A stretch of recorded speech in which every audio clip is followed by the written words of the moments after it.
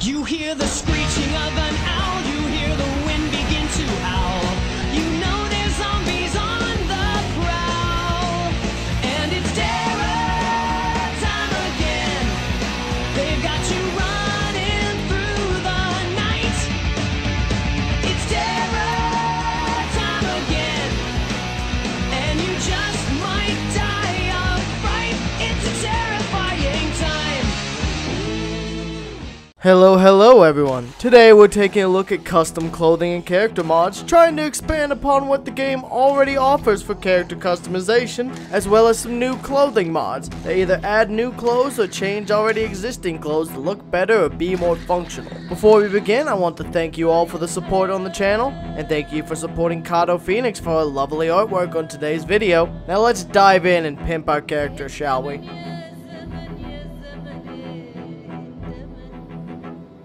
This is the other half of the antique armory mod we covered in last week's video. Currently there are 5 pieces of armor within the mod. There is 2 forms of a banded helmet, that being the traditional Crusader style and a Norse Viking style of banded helm. In addition, there's also a Crusading Knight style of great helm. Each of the helmets are valuable and provide a solid amount of defense. The banded helms both provide 100% protection on the head, while the great helm provides 100% protection on the head and 50% protection on the neck. Combine this with the chain shirt, which provides 100% protection on the entire arms, chest, stomach, groin, and upper thighs, as well as a 25% neck protection, so you'll boost that neck up to 75% total. These add up to some quite impressive protection values in my opinion. Now this mod gets even better though, and provides a nice use for metalworking. Using wire and pliers, you can craft metal rings. Using these metal rings, you can either repair the chain armor you find in the world, or if you have a high enough level, you can craft your own chainmail armor. And speaking of finding chainmail,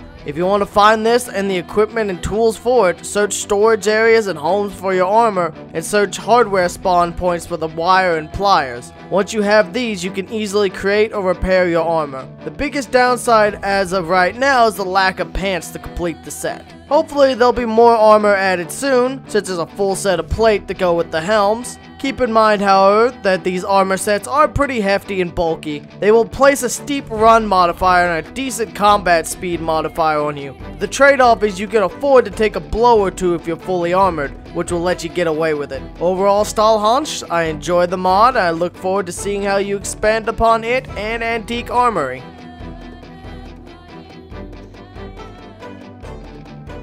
Much like last week where we covered Brita's gun pack, now we move on to their armor pack. To start, be on the lookout anywhere there is armories, gun stores, places like police stations, the military base, police vehicles. These are typically where you'll find this tactical gear. This mod adds around 30 new items to the game, ranging from packs for carrying loot, glasses and goggles, helmets, armored clothing, and more. While this equipment certainly isn't the most common in the vanilla game, playing maps such as Raven Creek or Erie Country, which add a high amount of military and police loot points, you can certainly find plenty of choice items for your character. Overall, the equipment is modeled well, and there's a nice variety of loot to find within the game. Nice job, Brita. Pair it with their gun mod so you can look cool while you light up the zombies.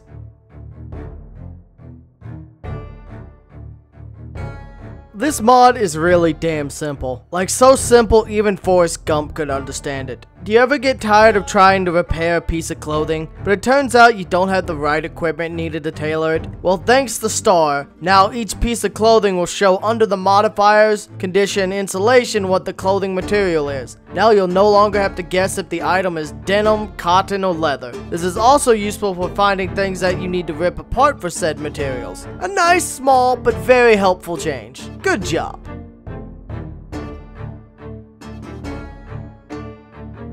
Are you tired of looking like a hobo that just climbed out of a New York subway car? All because you had the audacity to repair your damaged clothing? Well, thanks to Elder Wolf 047, now this is no longer an issue. When you repair the damaged area, the hole disappears, and instead of being replaced with an ugly looking patch, it's back to the item's original material. It may not regain its original protection values, but it does make you look a lot less hideous while you run around in the apocalypse. Now the only complaint I have is it doesn't seem to work sometimes with padding. It definitely worked when I patched the hole, but adding padding to it showed the big ugly patches. But otherwise, thanks Elder Wolf, your mod's very helpful for at least repairing damaged bits of armor.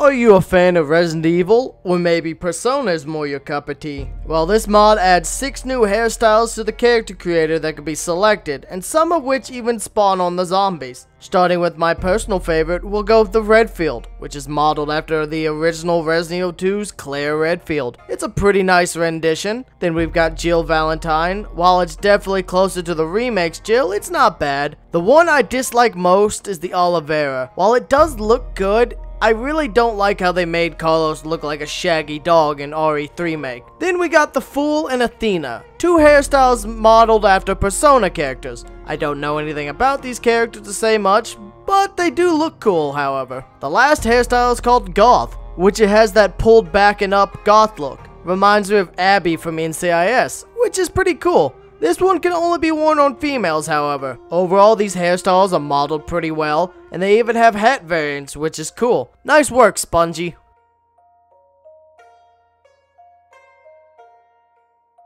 You ever look at the bulletproof vest in the game and wonder, how the hell does that have such a low defense? There is no way in hell a zombie's gonna claw or bite through a thick layer of Kevlar if a bullet doesn't punch right through it. Well, this mod seeks to improve the 3 types of vests found in the game, as well as a variety of hazmat and military related clothing, and as well as adding fabric types to most of the effective items, so you can now repair them as well, which is certainly a nice change. Now there is a good pile of changes. I'm not going to discuss every single one, but check the mod link or read the item stats. Some highlights include the fact that vests now have 100% protection from bites and scratches. The balaclava now has increased protection stat as well as protecting both the head and neck. The civvy vest has been retextured and looks pretty nice now, and is adding new spawn points for the balaclavas, gas mask, and bulletproof vest. Overall, Memorath, I enjoy the mod, and I definitely agree there are some changes that needed to logically be made. I think this just about covers a good variety of clothing and customization mods. If I missed any that you think I should have covered, then feel free to let me know. There's a few mods I left out due to them either not working at all, or just something I couldn't recommend or shouldn't recommend.